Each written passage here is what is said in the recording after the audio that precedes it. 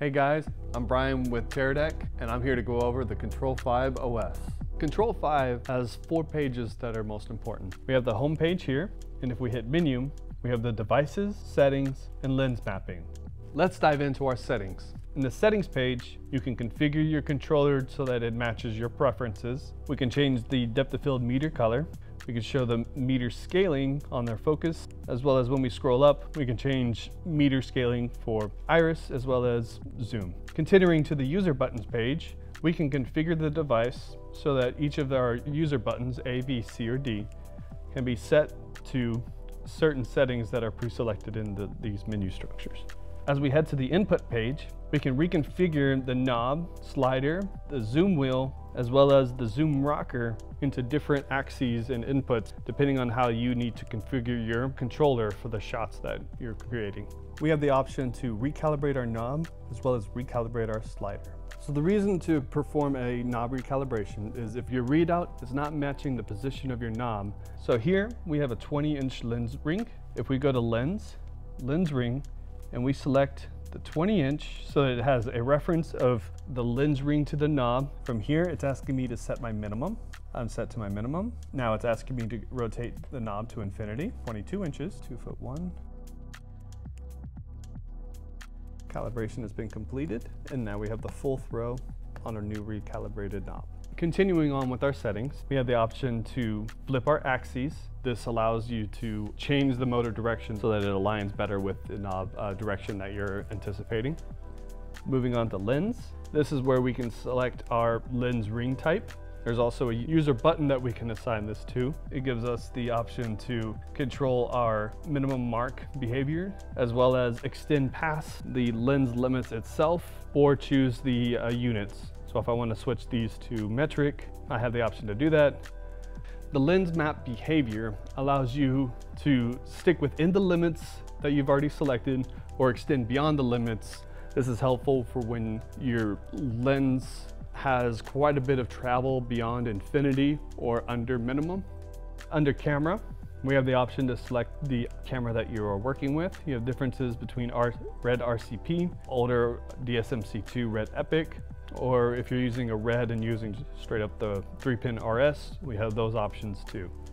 For the distance, this allows us to set our offset for focus distance measures like the TOF, CineRT, MoonSmart, CineTape, as well as make adjustments to the autofocus speed. So if you want a slow reaction versus a fast reaction, we can control those options here.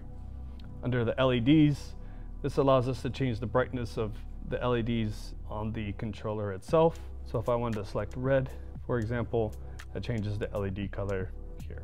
Under system, whenever you're setting up your controller for the first time and you're connecting to a MDR, this is the setting in which I would select my radio channel. So if this is connected to the MDR, you will see a connection established basically. And then I can control the power in which the radio is being able to identify the MDR. So if I'm working right up against an MDR, I would set the power level of my RF to low. That way the controller can actually talk to the MDR when it's up close. If we're going to distance, like working with drones and I need extended amounts of distance, then I would use settings like US Max or EU Max. So to give perspective of the RF power levels, if you were talking to a person next to you, you would want to whisper to the person next to you rather than yelling. This is the difference between setting it in low and high power versus a person staying on the other side of the room.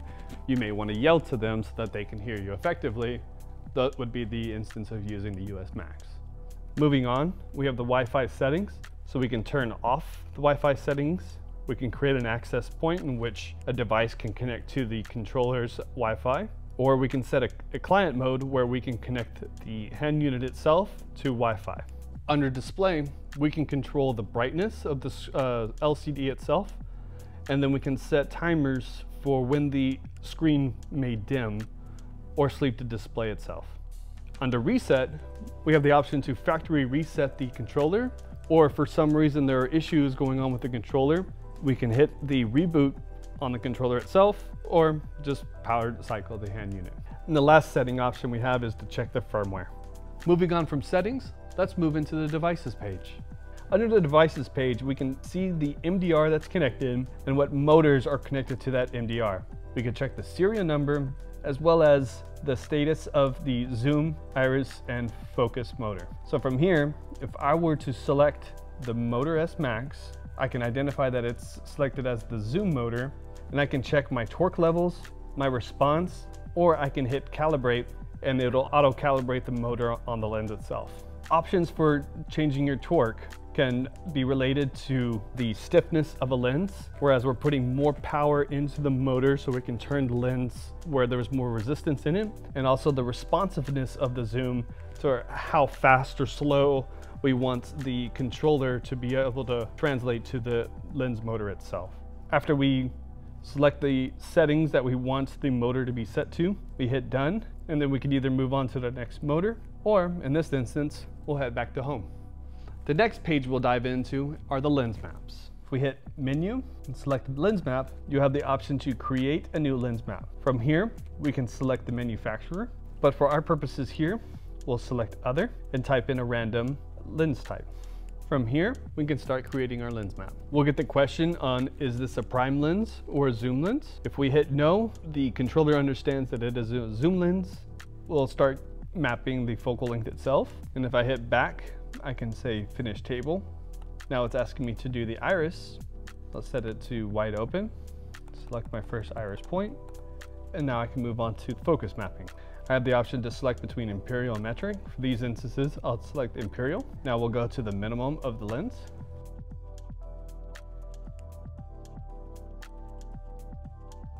Our last point will be infinity. And now that we've mapped the entire lens, we hit use this lens map. You'll see the check mark appear on the side of the zoom there. So we can keep it enabled, or we can hit disable to disable the lens map if we want to move to a different lens and mark that lens. But for this, we use map. And then when we go to home, we'll see the lens map that we just created being shown on the home screen itself. So in this instance, we've mapped one lens. But if you're doing a long form show, commercial, you name it, you'll be able to have access to all the lens maps that you've already programmed in your prep directly on the lens mapping menu. Moving on from the lens mapping, let's jump into an overview of the main screen. We can see the focus scale where I can zoom in using a pinch to zoom function, as well as pushing buttons here to zoom in to preset distances. From here, you can see there's a depth of field, the little blue mark here. This will change as I change my iris, and it will also change with the zoom. So the wider I go, the more depth of field to be shown. There are two screens to show between the zoom as well as the iris option. So when I change my iris, you can see it emulated here, but if I select the zoom option there, I can see a zoom scale. This is important when I want to do a limit on a zoom scale itself, so I can stay within that limit, or if I want to do markers on the zoom scale. So I could do controlled marks. And if I push and hold, I have the option to delete all markers.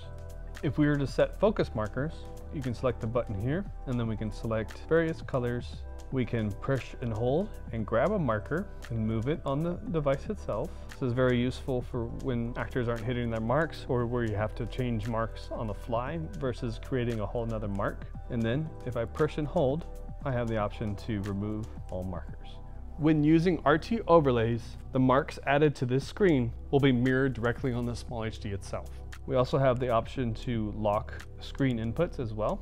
So if I select which inputs I want locked, I can go into there and it is now locked. If I push the button again, it unlocks.